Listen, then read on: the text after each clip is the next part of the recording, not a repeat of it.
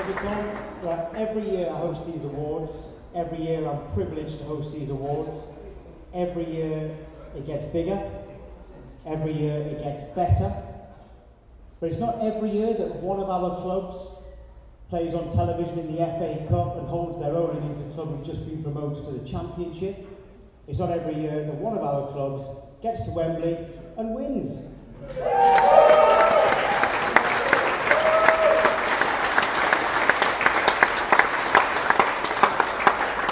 So it's an extra special one this year, but one thing that doesn't change is the nominees for these awards. Now, whether you win or lose, you are all heroes, because the whole point of these awards is to give recognition to people who wouldn't normally get it, whether that's on the pitch or off the pitch.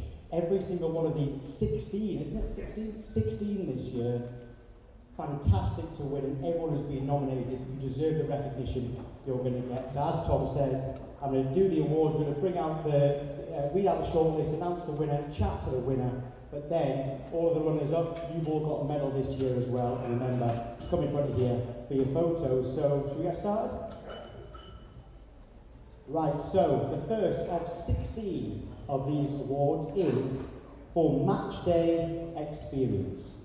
And the shortlist of 4 is Burnham, Yateley United, Ascot United, and Hungerford Town.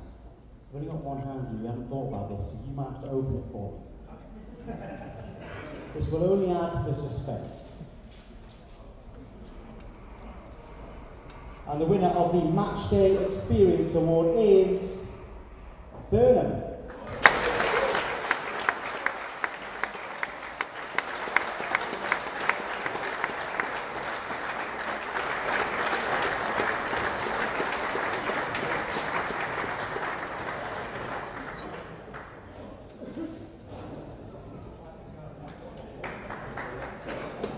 Congratulations. First of all, let's give you your trophy. Have the photos there. In front of us.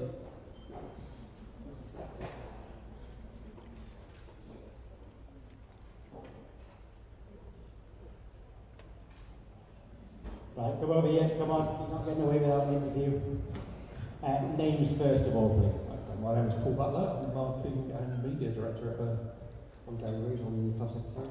And this award, I mean, it's in terms of match day experience, you've got to think, if the fan's the most important person, most important people at a club, this award is absolutely vital. What have you done to make you worthy of this award? Because you obviously deserve it. I think if you look at football as both a sport and entertainment, we look at Burnham as a family club, but also it's like inviting people to your own home, and that's how we treat people. So whether it's building up to a match day, what we do in terms of social media, and even down to make sure there's loo rolls in the toilets, whatever, brushing the pitch, etc.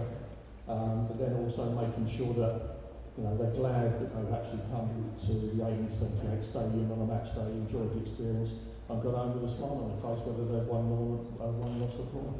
Do you actually hear the feedback from the fans? Do you know how much they appreciate it? Oh, absolutely. We get feedback and through the social media. People on match day, fans, people that come through the gates. Everyone talks. The social media is really good. It's the Twitter, Facebook, Instagram.